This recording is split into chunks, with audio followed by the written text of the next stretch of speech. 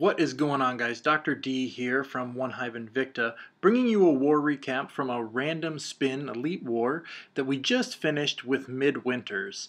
Midwinters is a CWL clan with I think a current record of 4-1. These guys are really, really good. Just how good?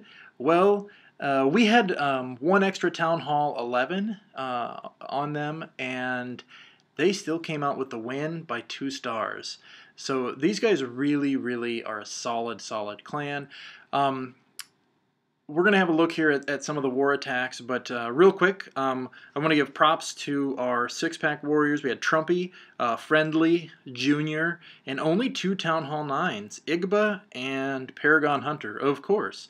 The fact that only 2 Town Hall 9s had 6-packs really speaks to how hard these guys' bases are. So hats off to the base builders over at Midwinters, because your Town Hall 9 bases had us stumped. In fact, we were talking about this in chat, and man, they were just some fantastic bases, hard bases to figure out. Okay, without any further ado, let's get into the war attacks. So here are the war statistics. You can see that we had one more triple than Midwinters. However, they had us on percent as well as on stars. They beat us by 2 stars. Let's hop over and look at this. So you can see that they were able to get 2 stars on all of our 11s. Trumpy had a 6-pack this war. And if we run down through this, Friendly also had a 6-pack. Junior had a 6-pack. And Igba had a 6-pack, and we've got one of his attacks planned to watch here. I actually had one planned for last video, but somehow skipped over it. He has been kind of a penta beast lately, and so we're going to watch one of his pentas. And Paragon Hunter, of course, as I always say, had a 6-pack. Okay, so on the other side of the coin, you can see they had 1 less Town Hall 11 than us. So, I mean, huge props there. They really came through and gave us a very tough war. We were able to only 2-star one of their 11s. And this is something that we continue to struggle with, is getting 2 stars on their 11s by our 10s. And in fact, Nate is an 11. And so, oh, no, he's not. This is his 10. Nate has an 11, but this must have been his 10. So, some tough bases. I'll tell you what. I've been playing this game for 3 years now, and I don't think I've ever come across Town Hall 9 bases as hard as what we saw here. The fact that only 2 of our Town Hall 9s were able to get triples, and both of those, we're able to get 6-packs, and both of those people had their 6-packs were all cleanup hits, no fresh triples. We did have some fresh triples, don't get me wrong, but it's a testament to how good these guys' bases are. Usually we're talking about having 6 or 8, some much higher number of Town Hall 9s with 6-packs, and it just didn't happen this war. These guys really had some tough bases, and you're going to get to see some of those today. So without further ado, let's hop in and look at this. We're going to start out with, we'll start out at the bottom, and we're going to watch an attack by Bazoo. Bazoo is fairly new to Invicta. I think he's maybe been there a week or 2, so this base actually doesn't look that bad. If you look at his army composition, you can see that he is coming with a P.E.K.K.A. Smash. At first when I was watching this, I thought, oh no, his funnel got messed up. But I think that he set the funnel exactly how he wanted. My guess is he was hoping to get this air defense with his queen here, and that is not going to happen. So he starts bringing in a couple of P.E.K.K.A.s here, and hoping to push that queen a little bit, and she did not go. What's going to happen when she turns this corner is that air defense is going to catch all of those healers and just eat them alive. Over here, we have a wizard who is starting to set the funnel on that side of the base. Then he starts bringing in the Valks. I was worried that he would not have his edge set over here for his funnel.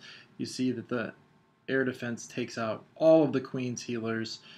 Fortunately, he had healers in the back end, or in his back pocket there, for technically for the P.E.K.K.A.s, but they wind up being for everything here. Bowlers are down, Valks are now into the center, and those P.E.K.K.A.s, though they don't have any healers on them, are still hanging in there. You're going to see, I think both of his P.E.K.K.A.s actually live. Healers wind up getting on the P.E.K.K.A.s right here. They heal those P.E.K.K.A.s up, and it doesn't take a whole lot. Remember that healers do full heal on normal troops and only half heal on heroes, so P.E.K.K.A.s are both healed all the way back up at this point. A single healer on them that's just gone there because of a black bomb. So we've got bowlers up here tanking around, but the vast majority of the kill squad is right there. Or, I mean, I call it the kill squad. It's really the main attack, is right in here and getting kind of hammered by this Tesla. Doesn't matter. They bust out. The queen is eventually going to go out there. I think all she winds up getting is that whiz tower right there. Then she's going to have to turn around, but he hasn't even used the queen ability yet. Oh yeah, does lose a P.E.K.K.A. So he's down to a king, one P.E.K.K.A., queen, and a wizard, and a minion. Pops the queen's ability right here, and she busts through that wall. Only 2 defenses left. It's not going to be a big deal. That P.E.K.K.A. is basically full health, or over half at least. And that is it. 3 stars in the bag. Nice job, Bazoo. Okay, let's move on, and we are going to look at Cass again. So Cass was in the last video. Cass winds up in this video as well. It's a very cool attack. The reason, I mean, it's a Queen Walk Vaho, no golems. And one of the things that I really like about this attack, and I think that he was trying to do this, I think he was trying to force the queen into this highway, and I love seeing these highways and bases, to be honest. It's one of my favorite things to try to push troops to. It works very nice for bowlers. And I guess if you're going to put a highway like that, you should throw some spring traps or something in there. I seldom see spring traps in those highways, but at any rate, his queen is not going to go in there. You can see she's done a lot of work here. Has not pulled the CC yet, but she will in just a second, and that CC is a P.E.K.K.A. and a loon. Anytime you see a P.E.K.K.A. pop out and you're doing a queen walk, get a little bit antsy. You know you're going to have to use your ability, and he pops it just a little bit early, maybe. Not that it really matters, but pops the ability, takes down that P.E.K.K.A. in with his Valks, and notice unlike what we see so often, it is Valks in the CC instead of bowlers. Valks go in, but he didn't get his jump spell down in time, and the Valks just run right back out. At this point, I'm sure Cass is thinking, great, this is not going to work out. But this is exactly why you don't give up on an attack. Those Valks see that queen, they pull in there, they kill that queen. He just drops a drops a jump spell there. Doesn't actually do much good at all. But we're going to fast forward here. He's still got 12 hogs sitting there. He starts bringing in the hogs at this point. Those Valks are just going to continue running around the base. Note, no spells for the hogs. Well, I mean, he had a couple of rages that he was just holding in the back pocket. Drops both of those rages in the center there to try and push through stuff. And finally, he does get the queen to walk up there, but by the time she gets there, that jump spell is gone, and she doesn't wind up using it. Doesn't matter. Hogs galore. Just enough, actually, to get this finished off. 1 hog left. He beats on this archer, or on this wizard tower, and that is it. 3 stars in the bag. Nice job, Cass.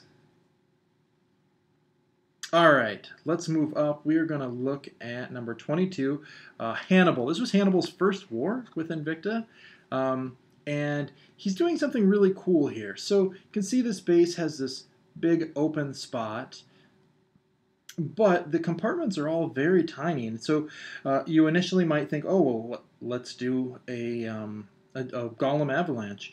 But with all of these little compartments, it's just impossible to get through that with the jump spells that you get. So he comes in with a Shattered Entry hobo, and once they're all in there, drops one jump, gets it down. I'll show you here in a second. It was driving me crazy. I was like, drop that other jump spell. But the goal here is to clear out this whole this whole bottom half with a hobo portion. And you can see down here, he's got 2 drags, and that's to get rid of that queen up there. And so the drags actually take out the queen. As soon as she shoots them, they're going to aggro on her, and then they're going to clean this whole side down this way. This Expo is on ground only. The troops that he has left are going to take out that air defense, and once that air defense is gone, there are only 3 defenses left that can even touch hogs. Yeah, I wanted him to throw that jump spell a lot earlier, when his bowlers were stuck behind this wall and trying to beat their way through. That's all right. It wound up working out anyway. And that is it. It's just clean up now. Tree stars in the bag. Nice job, Hannibal. All right. Iggy. Iggy hit number 16. He actually did 2 pentas here, and I'm going to talk through this penta because I thought it was a very, very cool attack.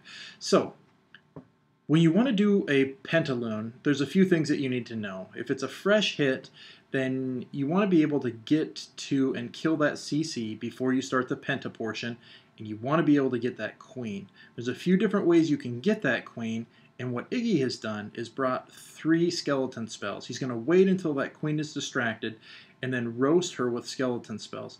He's also going to pull out this CC and kill the CC. So he's going to be deploying his heroes right around here. But look that's all he's got as far as a kill squad. It is a king, a queen, and 3 skelly spells, and that's his goal.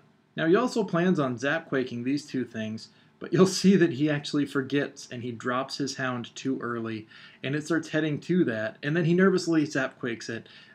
But it's too little too late, and that hound is gone.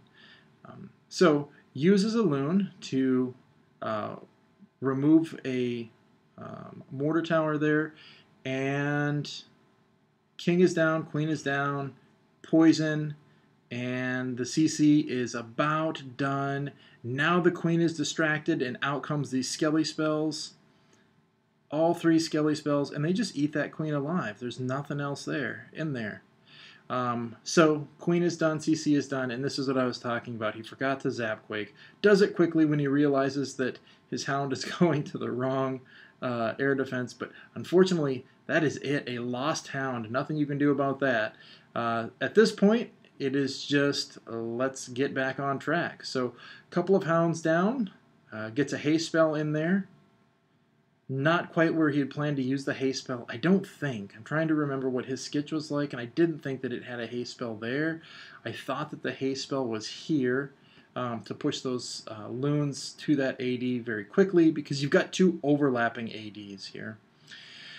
So this hound, one hound is about to get killed because of those double ADs, and the second hound barely makes it to that AD, and it's going to get killed, but he's able to get it with, not this loon, I believe a second loon comes along, and it drops, and that is it. Has not used his queen's ability yet. There, he pops it, and look at all those hounds. That is it. It's cleanup time. Tree stars in the bag. Nice job, Iggy.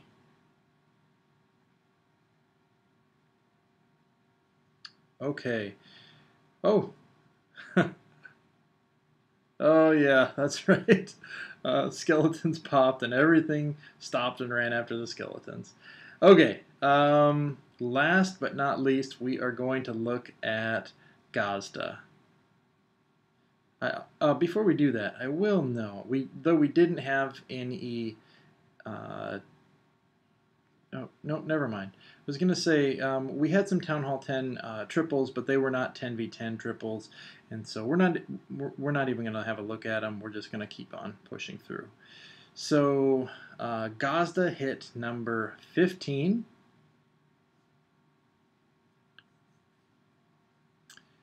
And you can see he's got a Queen Walk queued up here, a Queen Walk Lalo. Now something happens here that's very interesting, and Gazda is a kind of a cautious guy. He plans for things to go wrong, and here, as soon as he got done, he said, "Oh, thank goodness I brought extra wall breakers." So a lot of us walk in with 4 wall breakers, right? A test wall breaker, and then the 3 wall breakers that we need to get into the wall. He's going to queen charge here, and you'll see he's going to drop that, and then drop 3 wall breakers, 4 wall breakers, and a Tesla pops, and he has a wall breaker fail. Fortunately, he's got a couple more wall breakers. He sends them in. Wall is opened up, and he is good to go. So this is actually a bit of a scary attack because you can see that he's got 2 hounds and then a 3rd hound in the CC. But these air defenses, only one of them can you get with the queen. So he winds up getting the CC pulled, getting the enemy queen, and that is the 2 kind of main objectives when you're doing an air attack. And so he gets those taken care of. But then he sends all 3 of his hounds in here, and 1 bursts immediately. And he's still got 2 more ADs, 1 really, because the queen will take care of 1 of those. But fortunately, those hastes get to those get those loons to those ADs very quickly. And there we go. Now, here's the bad thing. 1 hound pops. This other hound does not have much left in him at all. But fortunately, he's got a rage. And I'm not sure if it's the pups under rage or the hounds, or I mean the loons under rage. That actually, it was the pups under rage that actually take down that last AD. Obviously, not part of the plan, but it did work. I think using the rage there was part of the plan. But having it taken down by pups, probably not. It doesn't matter. This base is just wrecked. It was a great attack. 3 stars in the bag. Nice job, Gazda. Gazda's also a brand new member of Invicta. So some new members showing some pretty awesome attacks in one of the hardest wars I think that I've ever been in Invicta. Just real quick, a note to Midwinters. Props to whoever is to your base building team over there. We were all really, really struggling. All of the Town Hall 9s were struggling with those Town Hall 9 bases. Seriously, in 3 years or almost 3 years of playing, the hardest bases I've ever seen, hands down. So great job over there, guys. Good, solid win. We had the advantage, and you guys still came up with the win. It was an awesome job. All right, this is Dr. D. I am signing out. Clash hard.